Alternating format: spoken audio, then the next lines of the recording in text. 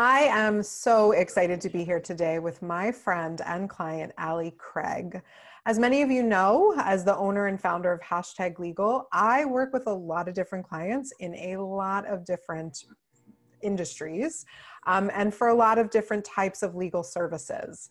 Allie and I have worked together for a long time, and when I started to think about creating this video series where we could talk about the business lessons that many of my clients and industry leaders have learned through the pandemic, Allie was one of the first people that I thought of. She has so many businesses. They all are interconnected. They all make perfect sense. We've worked together for quite some time. I'm a huge fan of hers. So I was very excited when she said she would come on and join me for this chat.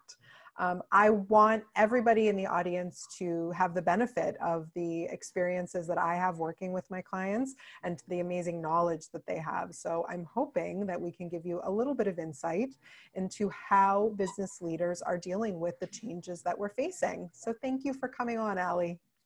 Of course, I love you too, girl. Like, come on now, anything. Tell everyone who you are and all about your businesses. So my name's Allie Craig, and for the last 22 years, I have worked with fellow entrepreneurs from Main Street to Wall Street, and that's not just a slick line, it's the truth of it all, and help them build amazing luxury brands, because the truth is that what most of us are selling are not essentials, and this pandemic is really showing the fact that what our offer is not necessarily not essential, but that's actually a really good thing that we're a luxury item, and most people don't see it that way.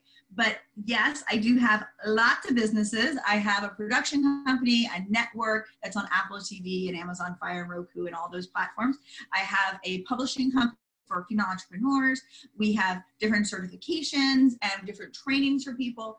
And they're all around being an entrepreneur, mainly being a female entrepreneur and a successful female entrepreneur, and really understanding what that adventure truly looks like, because there's just an awful lot of misinformation out there and buzzy things that sound good, but after 2 decades of doing this, I've never met that person who, goes from 0 to 6 figures in a month, and the social stories that comes along and the struggles that makes when the misinformation's out there really is frustrating to me. So I started with my branding company, and every other business that's come along the way has been built out of a need to serve my audience and to serve my clients, to help them up-level their business and their brands and their growth.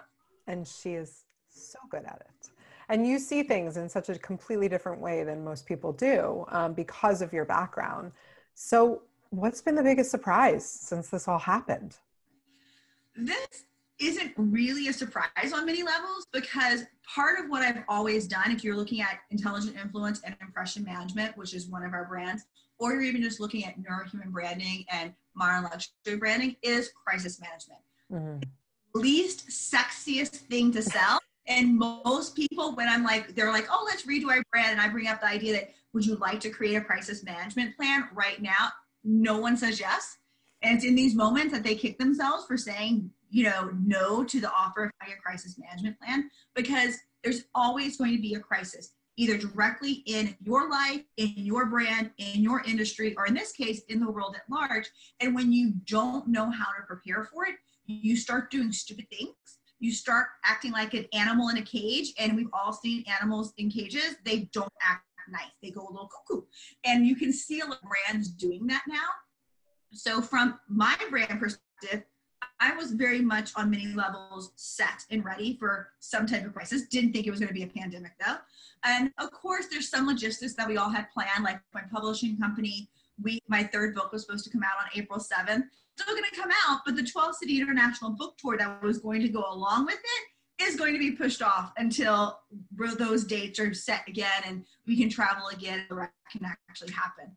But to have a total oh my gosh, I don't know what to say or do, crisis management plan in place, you just start following and doing the work. I'd like to add to the list of least sexiest things, legal services, because we're in the same boat. There are people right now who either one, didn't want to deal with it before and are now panicking because their contracts don't help them at all because they didn't anticipate the worst case scenario, or the people who are throwing products out there and not willing to do good terms and conditions, not willing to put the work in or the investment in because they're desperate to make money. And there's where mistakes happen. Well, the desperateness, like that biological human nature side, the franticness, the fear. I mean, we all get it. We're all experiencing, we're all human beings. I mean, and that's the thing that a lot of people in the media likes to tell us we're oh so radically different. No, we're oh so radically similar. And when we pause and begin to look at it logically, we can not just create and hold space for other people, but we can begin to really not be reactionary and be very thoughtful and intentionally choose and realize what's really at play. Yes, there is an issue happening. People are being affected. Lives are being affected. Health is being affected. Economy is being affected. True. But the mass hysteria media of lack, the mass hysteria media of just constantly the negativity, the one-sidedness of the story, and not giving you the full breadth, they're using your biology and your subconscious mind to their advantage. And so many people are just being the sheep falling off the flipping cliff. And they're doing that, and they're going to destroy their brands in the end. Because often when we're in these crisis modes, just like you were saying, people are like desperate to try to make money. So they're just throwing out stuff that's not the right quality, don't have terms and conditions in place, don't have their legal side in place, probably don't have their intellectual property in place either. And what they're going to do is they forget to realize life is more than just this moment. Yes. And so their brand has made prior and the impressions their brand will make in the future, all of that, past, present, and future, are all going to be how your audience views your brand. And they're going to look at you in your totality of it all, the wholeness of it all, and how you're acting now. So this crazy, loony, like just kind of throwing stuff out there bit is going to be a negative impact on your brand because you lost your consistency in your message and the consistency of you as a leader. And your audience isn't going to say, oh, well, she was overreacting in this moment to the pandemic that was going on. No, they're going to say, she was just trying to get my money. She's just money hungry. So if she's money hungry, she'll be money hungry everywhere else. Yes. Oh my gosh. I could not agree with everything you're saying more. Like, I understand it. I understand fear makes people do funny things. We're all there. We're all in the same boat. We all can't react that way and have life or your business be successful and overcome this. I mean, far too many people, because I've been doing this as long as I have, and AOL dial-up was a thing when I started. Me too. You know, like websites were like custom coded one color, HTML. So like, you know, I've seen the evolution of everything, and people forget to realize that the truth about all this is that we're still human beings and we're still relationship centered. And when you act stupid, people really do remember. It's so true. So what's the one lesson you wish you knew before this pandemic started?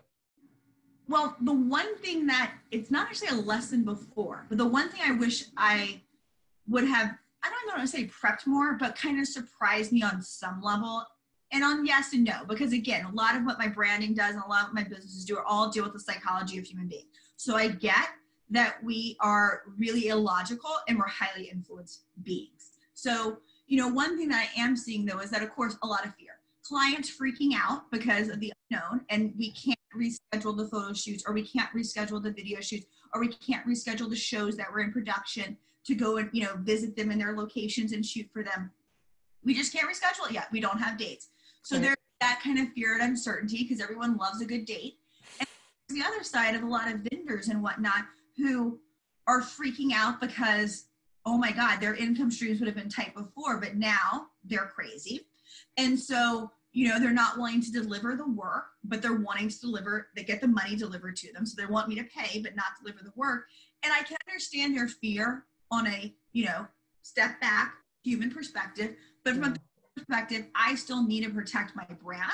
And I need to be intelligent about how I move forward on these relationships, because how I act today sets me up for how the future will be on a logistical level, but also on an energetic level of how you're showing up in your business. And so that's one reason why when people make some outrageous claims of like, I need to be paid now, and I do, you know, that kind of stuff. I love that our relationship, as you're on my legal team per se, I can just pass it on to you and say, look, like here's the black and white of it all. You know, my intention is to be fair at everything, but this isn't in alignment with the agreement. I get the pandemic's happening. Where can we go? You deal with it, because there's enough support I need to hold, not just for all my businesses and all my staffers and all my clients, but on what needs to happen for them, you know? So I love that I'm able to just have you take that over and just put your wisdom on it and know that our intentions are in the same alignment, and we can make a resolution that can hopefully satisfy everyone. I love what you're saying because it's so true. Nobody's thinking a minute in front of themselves. And there's a very big difference between taking everything day by day, which I fully agree with. We do need to take everything day by day, but you also do have to think about the long-term ramifications of the decisions you're making today.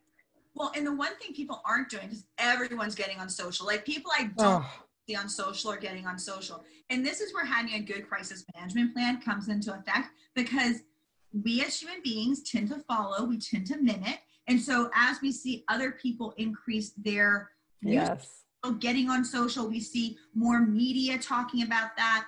We feel like, oh, we have to do it too. And sometimes the best plan when it comes to crisis management is for you not to say anything. Yeah.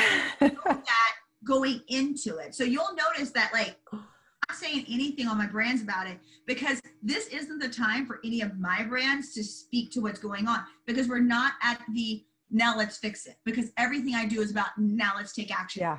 Take action. But the problem is that because people are feeling like, I need to talk about this. Let's talk about the quarantine. Let's talk. Number one, no one cares. Number two, So true. the problem is that, you know, these impressions add up and they're forever. So yeah. So back in the 1970s, the average professional would make 50,000 impressions a month. So 50,000 impressions a month, saying hi to Johnny at the, you know, water cooler, saying hi to Sarah at the meeting, like whatever it was, you know. Today, the average person who is on social media personally and professionally makes 50,000 impressions a day. And with our oh my gosh, here right now, we're making more. We think this is just in the moment. All of these add up to say who we are when it comes to our personal brands, but also who we are when it comes to our businesses and what we're representing. And so all of that will add up. So when all of this is done and passed, it's these moments that can come back and either support where you're going and support your bigger vision in life, or bite you in the butt. Yep, I totally agree. Looking past that, and they're just thinking, I need to be on here. I mean, like, I am texting clients that I'm like, I don't know why you're on this right now. This is not a platform we advise. I don't know why the hell you're talking about this. Don't. You're going to screw all this up. Your choice to take the advice, wouldn't do it. Right. I totally agree. Yeah. This is a business, you know? Yes. Come on. This isn't your personal best friend or your mama.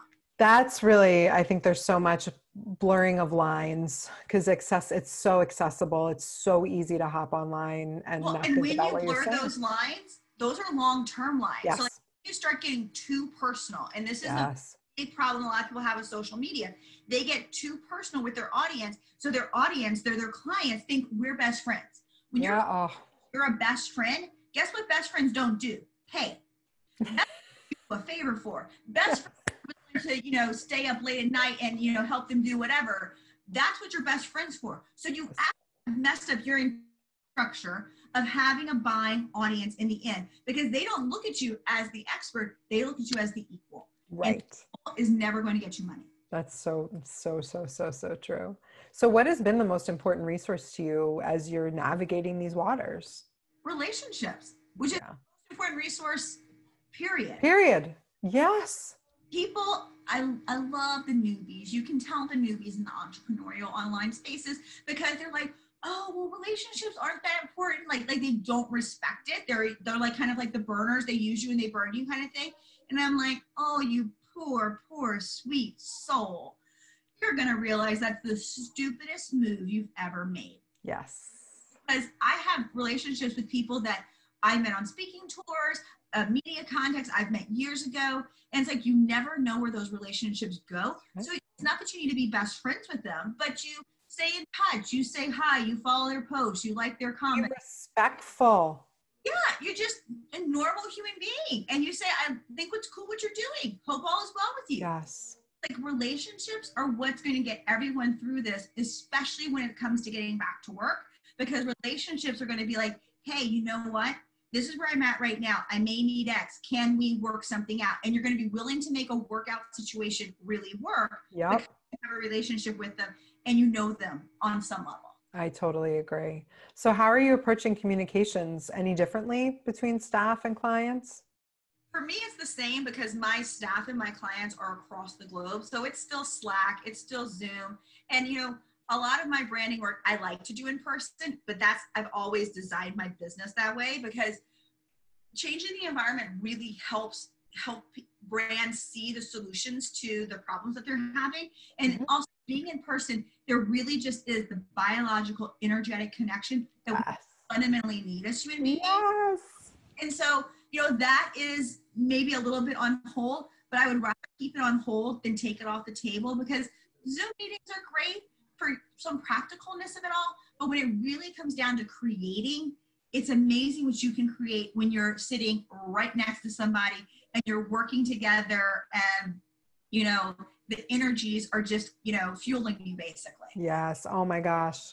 I so agree with you. In person is so critical. There is nothing you can do online that will mimic the feeling you get when you sit down and have a really good meal with someone. It's amazing what you can accomplish over a meal. Gosh, some of my best connections, we're literally not talking about business. We were talking about ourselves, our lives, when you feel connected with people.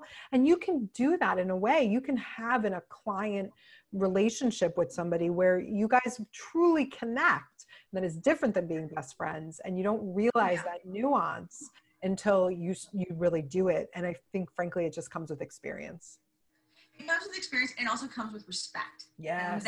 Respect of your own professional level and respect other person's intelligence as well. And that I think is very lacking because I know a lot of entrepreneurs, we have the self-doubt, the imposter syndrome and all that.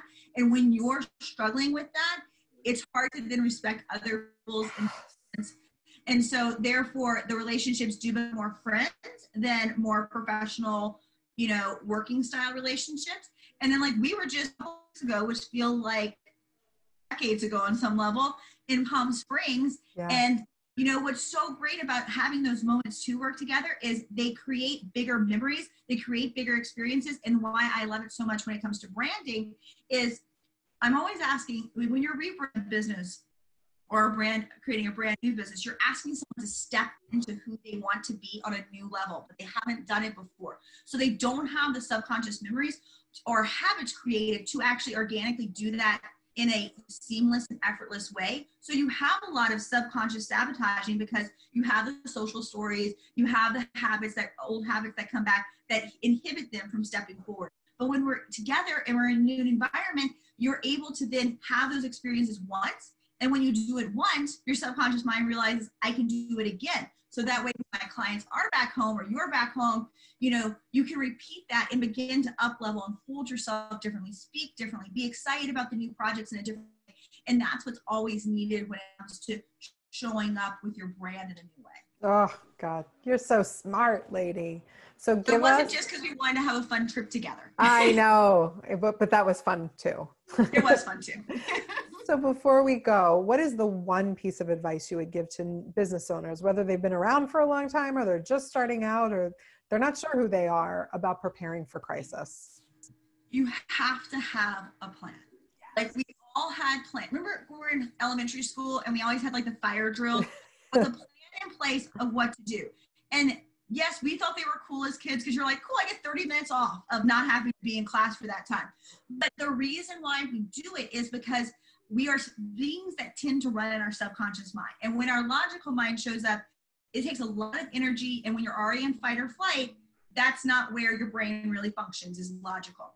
So everyone knew that. And that's why we repeated these patterns. So that way, if the fire would ever happen, you would hear the buzzer, exactly what to do. Your subconscious mind could take over. You didn't have to worry about thinking. Same holds true with your brand. You have to really stop and really plan out, what are you going to say? How are you going to react? How are you going to, what offers are you switching and changing up? What is your messaging changing up to? You need to really kind of pre-think this. Now, a crisis management plan is much more than just thinking, but you can just simply take the basic step of writing down the craziest scenarios you could think of that could ever happen. Dinosaurs coming back to the world, aliens going up on the planet, economies crashing. Some of them can be big, like the global pandemic, but some of them can just be you losing, you getting a divorce all of a sudden that you weren't thinking, or your partner's income is no longer there and you have to move and you have a home office, or something happens with your kid, or something happens in your audience where, you know, there was an industry shift there that happens, or a thought leader that's so beloved dies, or whatever it could be. Just to really write those kind of scenarios out, and then begin to answer the question, what would you do if that happened? And you can just sit there and kind of think about the idea. And the more specific you can be, and the more often you answer these questions consistently, you'll actually begin to use your subconscious mind to your advantage. And when those moments come, so maybe the dinosaurs aren't going to come back, but something else is maybe going to destroy our environment or something like that. So our lifestyle is going to change. It may be slightly different, but your subconscious mind says, I already have an answer to how I'm going to react to this.